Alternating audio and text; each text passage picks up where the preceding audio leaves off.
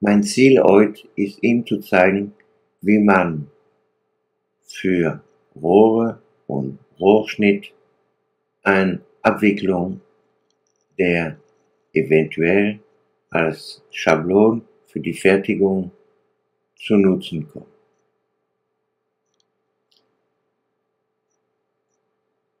Es ist unmöglich, zum Beispiel einen Bogen zu erstellen in den Black-Teile Modul von Solid Edge. Genauso in den Black-Modul, es gibt keine Rotationsschnitt. Aber es ist machbar. Das möchte ich Ihnen jetzt zeigen. Zuerst werde ich hier einen Bogen erstellen. Das ist natürlich dann hier eine Volumenteile. Aber damit sehen Sie schon einmal, was eine Rotationsschnitte ist. So, Material hier ist Edelstahl 14301, das ist okay.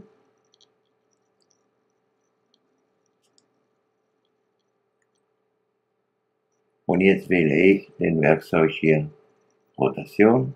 Ich wähle die Ebene von oben.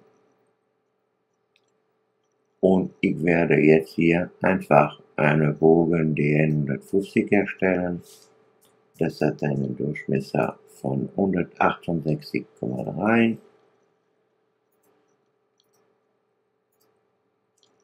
Dafür brauche ich jetzt eine Rotationachse noch. Dann werde ich hier eine Linie ziehen.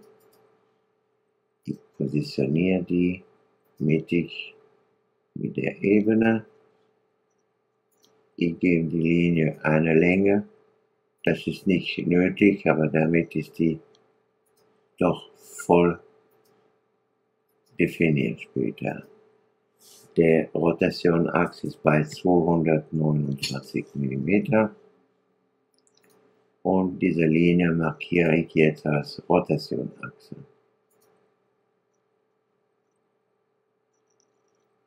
So, Winkel 90 Grad. Und schon haben wir jetzt einen Bogen. Mit dem Befehl Dünnwand werde ich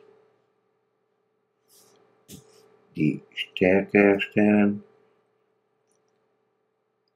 Ich wähle hier die Zweifleck unter Kette,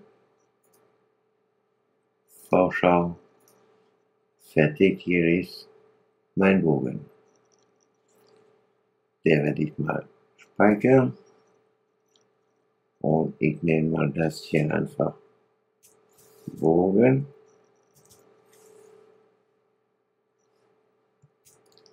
,90 DN 150 und in der Farbe, das ist die Nummer 4 hier. Als nächstes möchte ich jetzt eine Rohr als Black erstellen. Dann wähle ich hier Black. Material immer noch Edelstahl. Und jetzt werde ich hier die Wandstärke reduziert auf 0,1 mm, damit für meinen Ausschnitt der Neutralfaktor nicht in Rolle kommt. Ich bestätige das.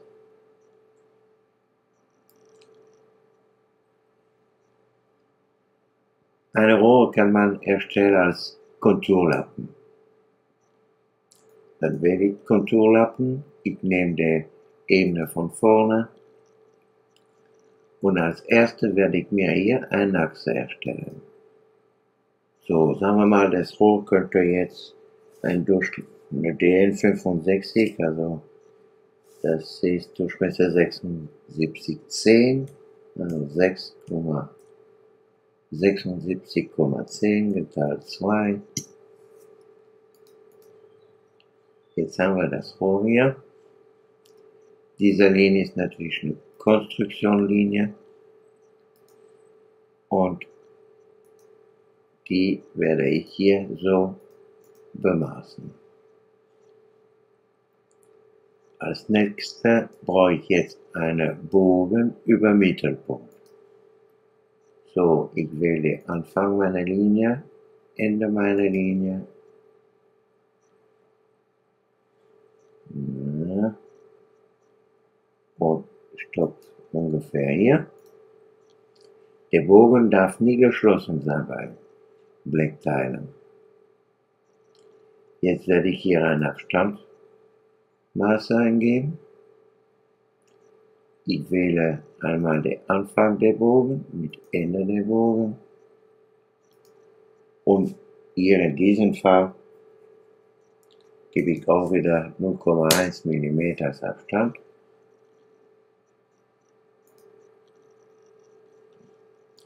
Material natürlich nach innen. Und eine Länge wähle ich mal 500 mm. 40 Stellen.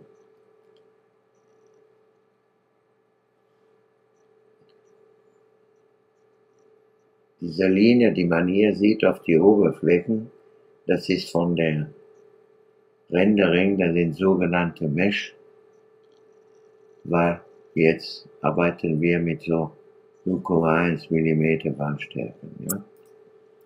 So, jetzt brauchen wir hier eine Abwicklung dafür. Und ich positioniere schon meine Rohr, hier ist meine Trennungslinie.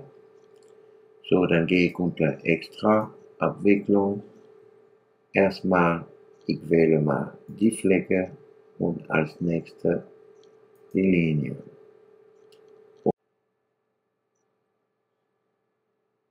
So, dieses Rohr kann ich jetzt auch speichern. Wie gesagt, das ist Durchmesser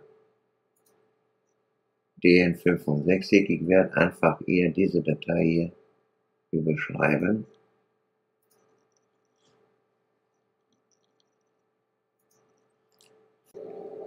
So, das war mit der Teil 1 meiner Video. In der nächsten Video werde ich eine Assembly mit verschiedenen Rohren und Bogen erstellen.